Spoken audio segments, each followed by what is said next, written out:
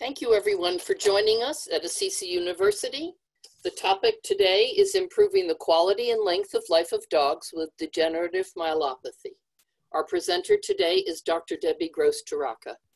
Dr. Torraca believes every dog deserves to live the best quality of life for the longest possible time, pain-free, happy, and strong. Her company, Wizard of Paws Physical Rehab for Animals, focuses on that the moment an animal walks in the door, whether they are 8 weeks of age or 18 years. Dr. Torraca began her career in human physical therapy and specialized in orthopedics and pain management in both ortho and sports medicine atmospheres. Her knowledge and ability is wonderful to take what she knew from the human side and bring it to animals. She has been enjoying her work with animals for over 22 years and is considered a pioneer in the field of canine physical rehab. She is one of the founders of the University of Tennessee's certificate program in canine rehab through the university and throughout the world. Dr. Torraca has been a well-sought-out speaker on a variety of subjects. She has healthcare professionals, dog enthusiasts, and owners. She is also the founder and heads the Certified Canine Manual Therapy Program for the University of Tennessee. Her passions include sports medicine and working dogs, as well as degenerative myelopathy. She focuses on the identification and treatment of pain in all of the dogs she works with. Pain is often overlooked in many physical and behavioral issues and may make the difference between success and failure. She sees a variety of clients in her busy clinic, Wizard of Paws Physical Rehab and Wellness Center, focusing on rehabilitation and wellness. We welcome Dr. Torraca. Thank you so much, Carolyn, and thank you everyone for joining me today. I was telling Carolyn and everyone else, I'm in my own rehab. I had a total knee replacement less than 2 weeks ago, and I'm finding that I'm a really bad patient. So I'm trying to do everything that I preach to my clients about the multimodal approach and decreasing pain and stay ahead of it and all of that sort of stuff. And I find myself, I do so well. And then I just say, oh my gosh, okay, I just need a break. I just need to lay on the couch and zone out and stuff like that. So I'm glad this is my first official back at work sort of thing. And so talking about degenerative myelopathy, it's definitely been a passionate topic of mine for some time. I still remember the first dog that I saw with degenerative myelopathy and dove into the research on it. And of course, we know from the human field, it's analogous to ALS.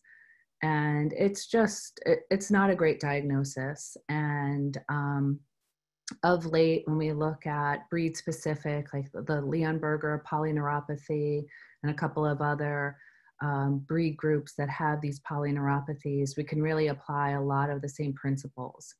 And so I'm excited to talk with you about DM. And really when, typically a dog with DM comes into the clinic, it is a bleak diagnosis. Very often it's the process of elimination.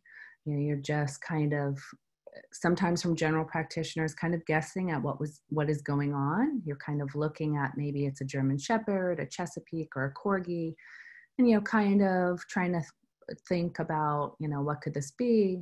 At the same time this hits, things like lumbosacral disease or hip dysplasia, or a combination of things could hit at the same time. And historically, clinicians don't have a lot to offer. And very often right away, it's off the bat talking about just euthanasia and end of life sorts of things. And if we look at DM and the definition as a progressive neurodegenerative disease for which there exists a dearth of effective treatments as well as published historical data. And clinicians usually pursue palliative type therapies alone or in combination with physiotherapy. And you could still, just do a Google search on DM and find all of these cures, if you will, or, there's so many things and there's a lot of information out there inclusive of diet change, supplemental change, all of that sort of stuff. And, I feel bad. Owners are often very lost about what to do and what is objective and what is going to happen. And It's definitely, as a practitioner, it's not one, it's definitely cases that I have to gather up the energy for before I go in for my initial consult. And the owners, they often don't want to accept the diagnosis. During my initial evaluation, we're very frank and we talk about what are the owner's expectations? What can they handle? Because there are owners that can handle a lot. They can handle having their dog in a cart for a prolonged period of time. They can handle defecation accidents, all of that. And then there are owners on the flip side that as soon as the dog begins to have an accident, they cannot handle that. So I always like to start off my initial assessments and treatments with what can you handle? Like this is a realistic road that you may be looking at. So what can you deal with? And move along with there. I also ask, and I ask this of actually all of my clients during the initial visit, for the owner to establish 3 to 5 things that give both the owner and the dog a good quality of life. And that could be anything from running around outside to eating to engaging in family time. And of course, with the owner, just enjoying time with their dog, because sometimes these dogs can become exhausting. A lot of neurological cases can be. When we look at the studies, and I'll just hit you with a little bit of some of the studies that are out there. Really the big study that has been very helpful in designing rehab programs for DM cases has been the Kaufman study published in 2006. And this demonstrated that in daily intensive physiotherapy had a benefit for DM, as well, not only prolonging their life, but helping them survive longer, or prolonging their life, same thing, maintaining ambulation longer, and helping their owners get along, with everything. And so it is, when people say, what can I do?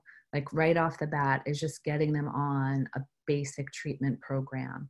And I keep a copy of this study in my office, and we give it to all the DM cases that come in. So it's important to look at the types of therapy and just the daily therapy. And it's not anything that owners would not do. I always say if their dog was not up in ambulatory, these are all exercises that they would do on a regular basis with a dog without DM. And just recently, I published, along with 2 of my colleagues, a retrospective study looking at 2 different types of photobiomodulation or laser protocols combined with rehab therapy as therapeutic interventions for canine DM. And so Dr. Miller and I and Louis Tabato from Light Cure were involved in this. It was a 6-year process, and we were definitely very excited when it was finally published. I was laughing that since we're still all in lockdown and COVID, we're going to have to wait. But the information is here for published online in April 6th, and I'll go over it a little bit too with you. But this is something also that's definitely very helpful in addressing these dogs that come into the clinic.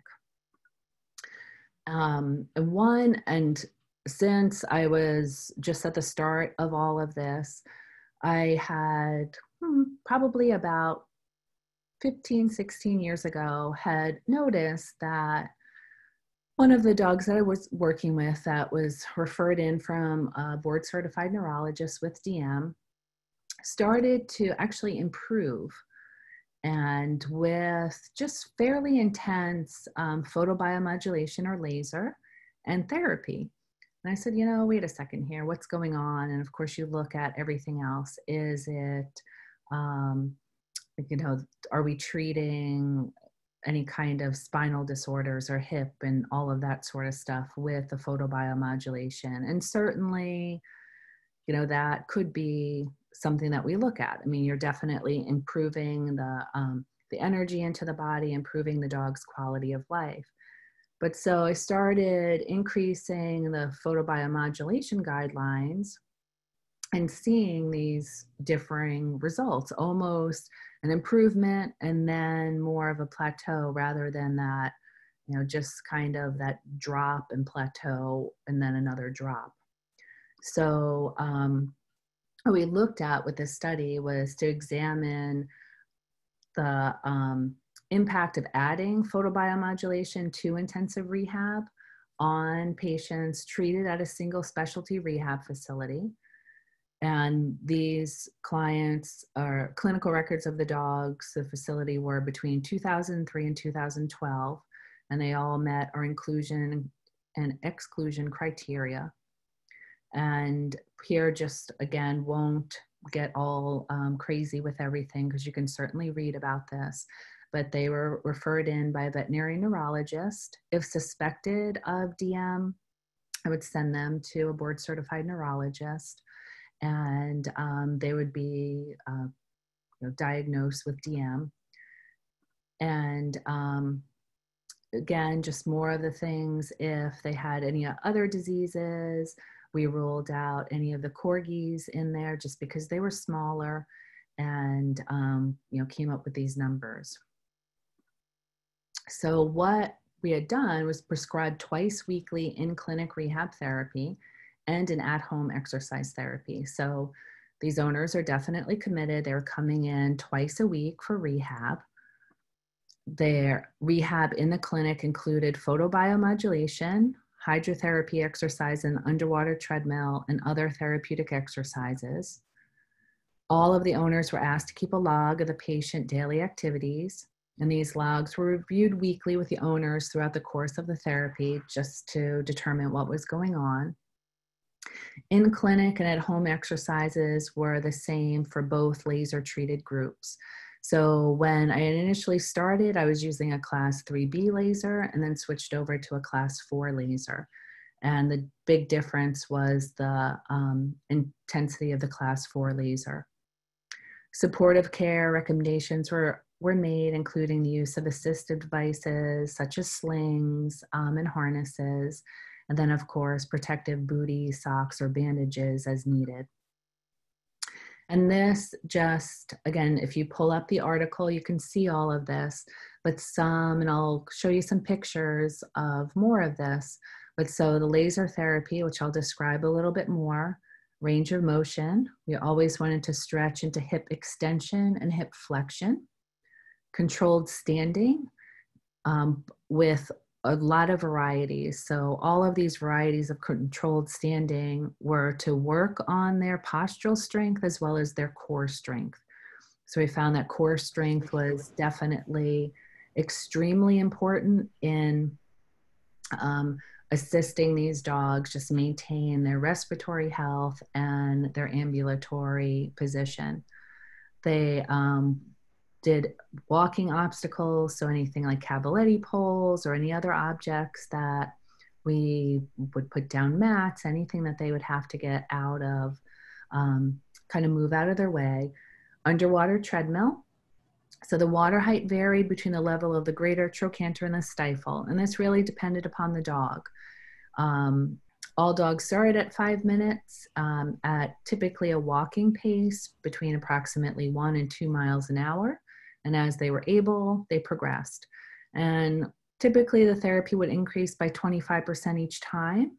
And we had some dogs walking for 30 minutes twice a week. So that's a lot for a DM case.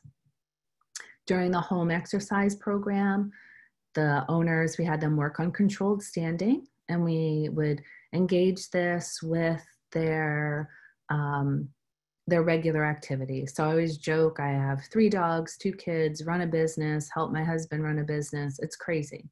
So when I try to get things done with my own dogs, I center it around feeding time. So I know that my older dog, I'm going to do exercises with him before he gets fed, and it's always a reminder for me. The controlled leash walking, which I'm a big advocate that every dog should be walked. Something as simple as that is so helpful. So we advocated 3 times a week for up to 15 minutes.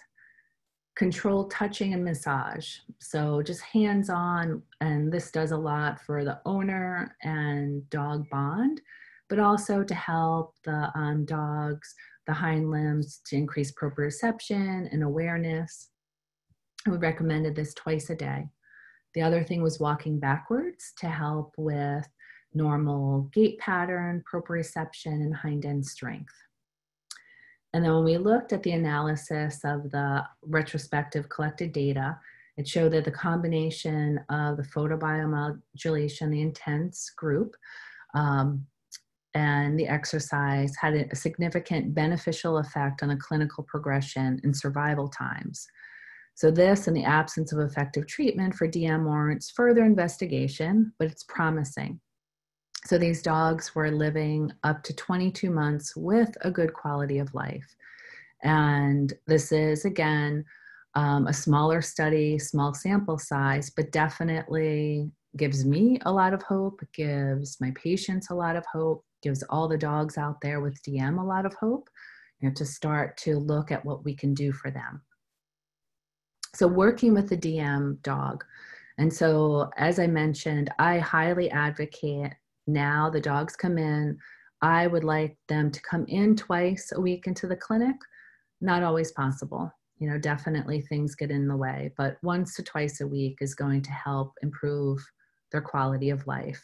I absolutely recommend home a CC Loop use, whether it's the CC Loop or they purchase a lounge and this has made a significant difference as well.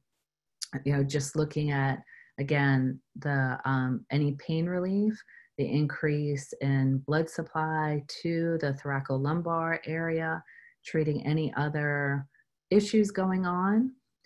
We talk about proper diet and nutrition. So without getting crazy and into too many supplements, just making sure these dogs are on a healthy diet, they're not gaining weight, that they are as ambulatory as they can be and as happy as they can be, and then setting them up on a home program. And we'll talk more about that. So home function, things that we talk about. And this is actually a DM dog that had surgery as well. So it's a little tougher. And things that I always ask for home, are they able to go outside and urinate? And as a practitioner, this alone will often save the life of a dog. So if I can keep that dog going outside independently on their own to urinate and defecate, that will probably save their dog's life. It's just a fact that dogs, owners are going to feel better about their dog, about everything that they're doing, letting the dog go outside. Are they able to move around the house? What are their obstacles in the house? So as I'm learning with the total knee replacement, area rugs, not so smart. I have them all over my bathroom, and I definitely learned my lesson and took a fall. So, just making sure with the dogs, what are their barriers at home? How much activity is the dog involved in? What are they able to do at home? And how, these dogs, a lot of times DM dogs become anxious. And are they anxious because they can't get up and move? They can't participate. They can't guard the family, something that they're normally engaged with. So what can we do to help them, give them a job? Things like the liquor mats or the, finding food and stuff like that, helping them stay mentally engaged is so helpful. Are they able to eat and drink water standing up? Another big functional activity that we'll look at. Are they able to do that? Because again, that's going to make life easier for them. I mentioned the barriers at home, and then the other dogs in the house. So certainly a dog that starts to lose their hind end and lose their strength, you have a lot of potential issues with that. If dogs are fighting for dominance, or the dog that is becoming down, starting to become aggressive and watching everything like that. So quality of life, I've already mentioned this, and I find it so important. So what 3 to 5 factors give the dog a good quality of life? And as I mentioned, I ask every owner to write this down. What makes your dog happy, and what makes you happy? And again, looking at the owner as that important part of the team. So what gives them a good quality of life? I'm working with a dog right now, not a DM case, but an older duck-toling retriever, and lots of family things going on. The dog is grossly overweight, and the owner just broke down crying to me a couple weeks ago, and she said, everything going on, it's been so great that the dog is feeling better, but I feel, my quality of life is just going downhill. I just need her to go up a flight of stairs so I don't have to ask my son to carry her up and all this stuff, creating all this drama in the house. So for 2 weeks, that's all we focused on, is getting this dog to get up a flight of stairs. And the owner was very cute. Last week, she sent me this big email in bold letters, newsflash, in Bolton, Connecticut. The dog walked up 2 flights of stairs. So she was so happy, and that improved her quality of life. And everything has been much smoother since. So as I mentioned, developing a plan, looking at, I'd like the dogs, again, once to twice a week come in. And the rehab plan is going to consist of photobiomodulation, exercise, and a home exercise program. And can the owner commit to the program? Some can, some can't. I always tell rehab clinics, how can you make this easier for the owners? So can you offer drop off and pick up? And maybe this is a dog that you can work with throughout the day. Do you have flexible hours? I know right now with the COVID-19 restrictions, it's a little bit tougher. Some people have some more free time, others have less free time, but, trying to fit everything in, and again, just in talking to them, what are their realistic goals and expectations? So these are not going to be the dogs that are going to jump up and run and play again. So having a real heart-to-heart talk with them. I mentioned photobiomodulation, and in our study and in our clinic, the plan is to treat from T1, or the first thoracic level, down to the lumbosacral region. And we're treating with 14 to 21 joules per centimeter squared. This is a class 4 laser, 6 to 12 watt power twice a week.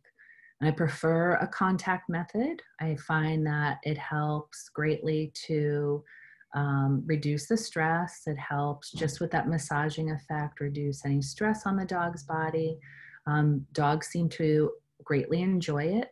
I will do this however the dog wants to be, if they want to sit, stand, or lie down.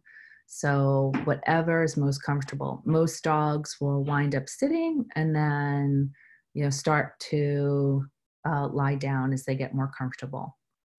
I mentioned the contact method is it's going to assist with the anxiety, muscle soreness, and relaxation. And as I mentioned, a lot of these dogs are very anxious. So, trying to make them as less anxious as possible.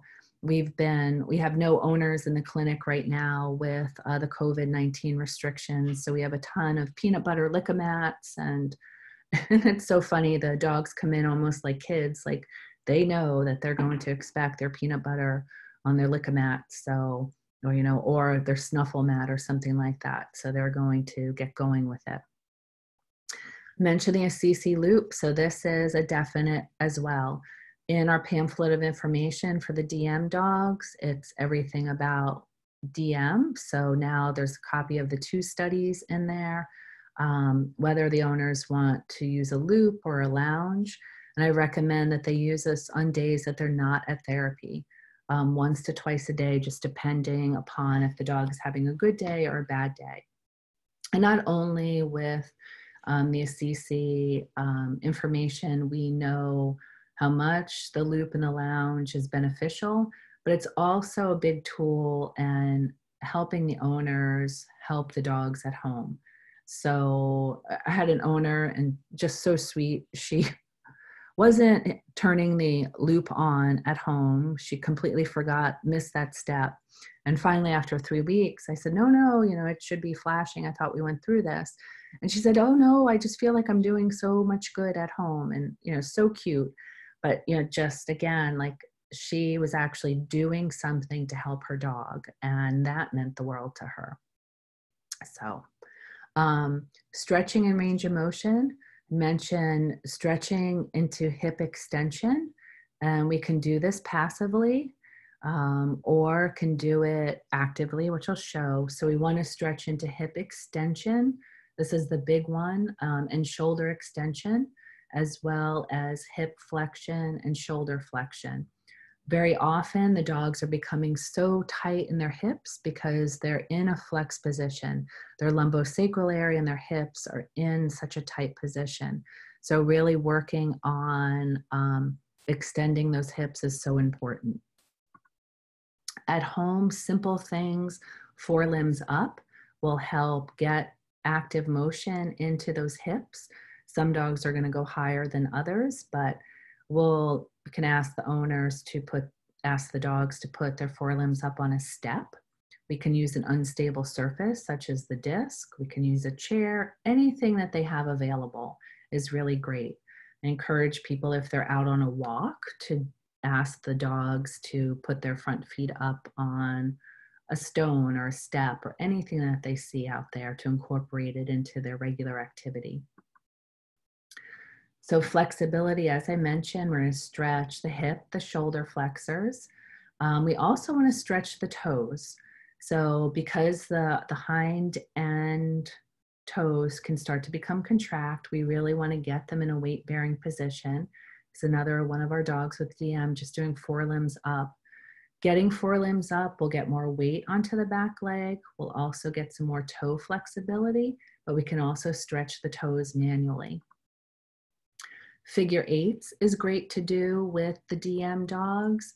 Not only do we work on balance and proprioception, but we get a lot of motion to the cervical spine, or the cervical spine, as well as the thoracic and lumbar. So dogs may only be able to do 2 or 3 of these and fatigue, and that's fine. We're always just going to the point of fatigue. When they start to tire, we're going to be done. We can do a cookie stretch to the hip. So just bringing a cookie to the hip and asking the dog to come down and hold for 10, 15 seconds and repeat it 3 times on each side. Core strength, as I mentioned, so crucial. And it's really such a component of a successful program.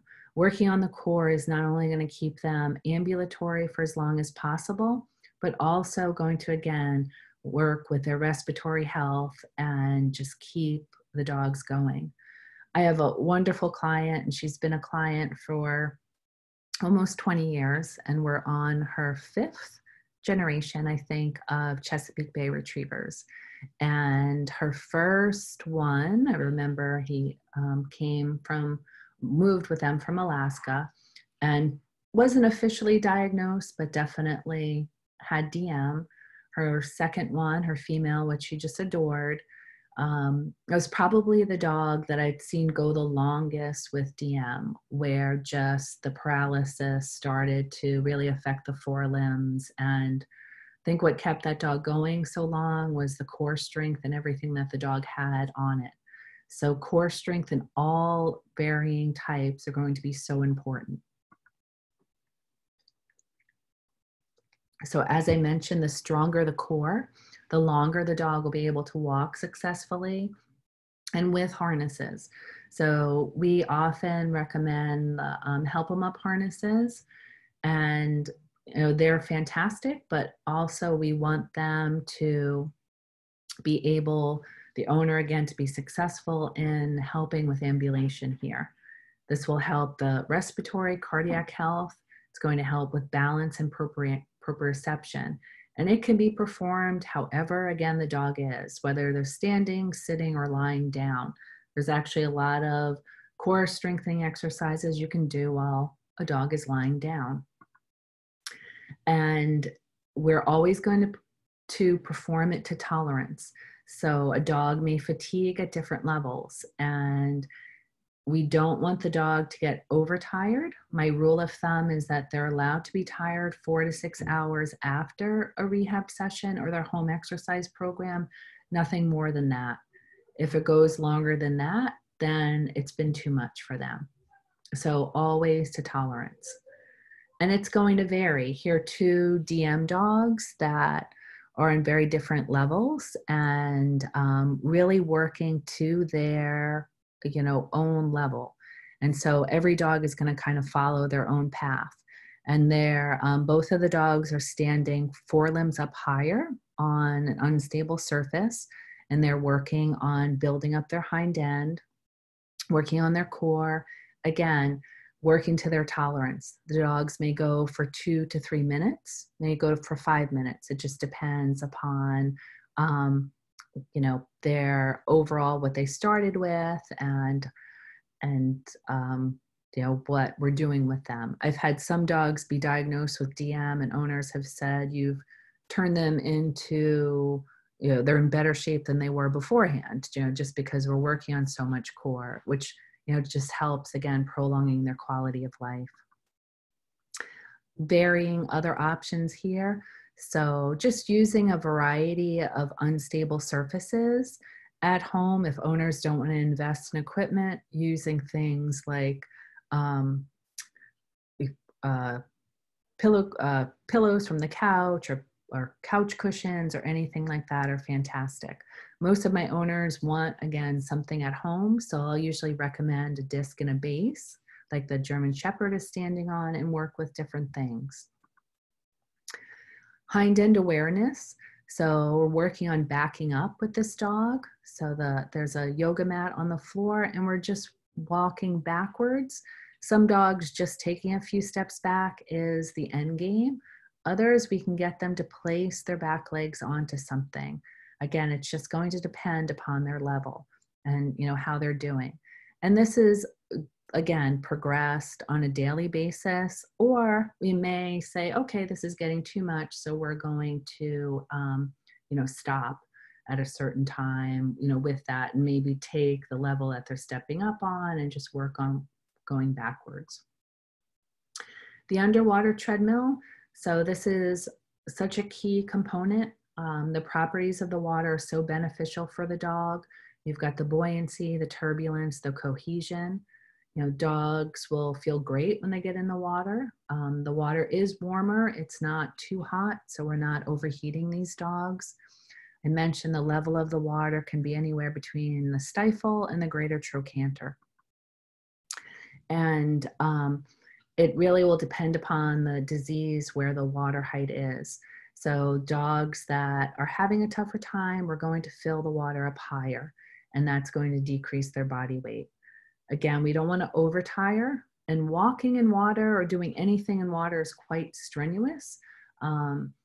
Again, following that rule of not to be tired 4 to 6 hours after a treatment session, and just taking, following that rule. So every dog is going to progress individually. We always start the dog with rest. We may walk them for 30 seconds, take a rest for 30 seconds, and just dependent upon their respiratory rate, their heart rate, and how they're handling everything. Of course, their stress.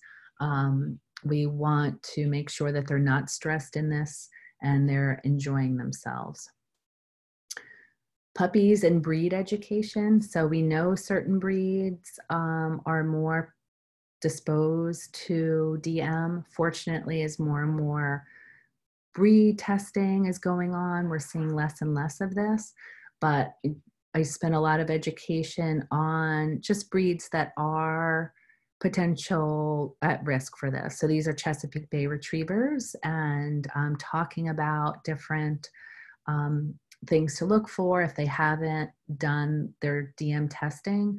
Most of the people, the breeders that I'm working with, have only bred to DM clear dogs.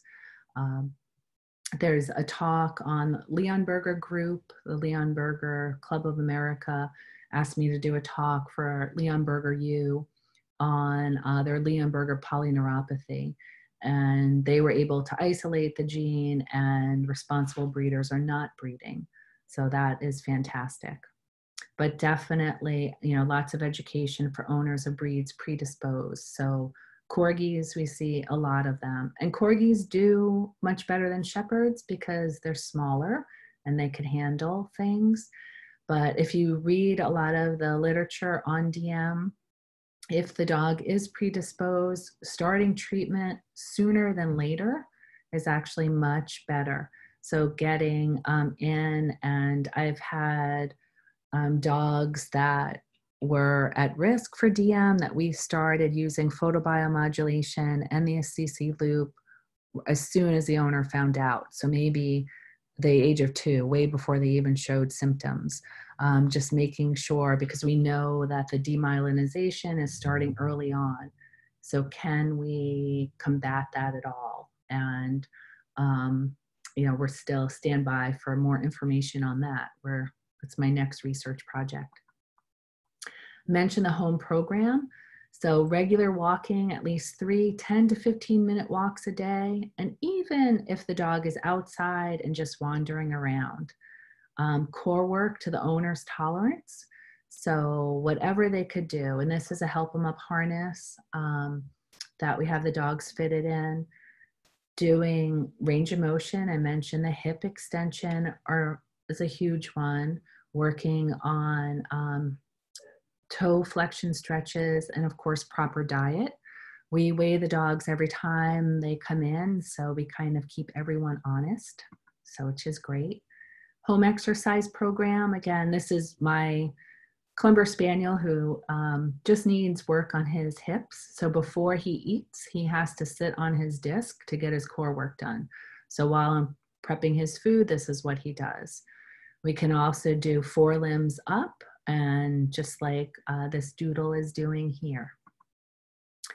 So additional factors, again, I know I've mentioned this a few times, but weight control, diet. This is one of our police dogs in one of our local towns, and we're not quite sure of her breeding. So he had actually approached me about DM and wanting to do everything that he could to stay away from it.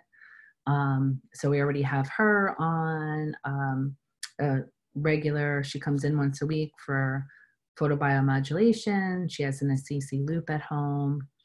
She's doing core work and is on a good diet. But again, factoring in all these other things with the owners, talking about things that, you know, they're not pretty, but can they handle them? You know, can they handle all this stuff? Skin integrity, when the dogs start to become weaker, functional positional changes, their urinary health. I mean, definitely dealing with UTIs, urinary tract infections are a big deal.